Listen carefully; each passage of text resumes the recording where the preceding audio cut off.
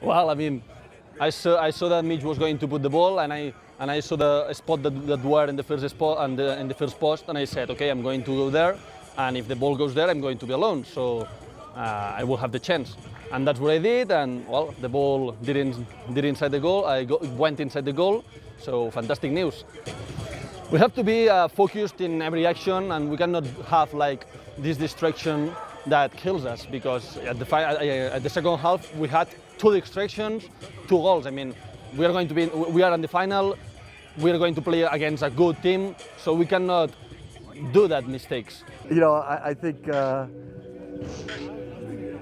scoring right in front of the goal is so much harder in a crowd than people ever can imagine from the stands. And sometimes you have to put your head where other people won't put their feet. And because the perceived danger is a lot. And Pep just launching himself, you know, his loyalty to our program is unbelievable. So you know, first of all, I'm so happy for the seniors. I'm happy for the team, but I'm happy for the seniors.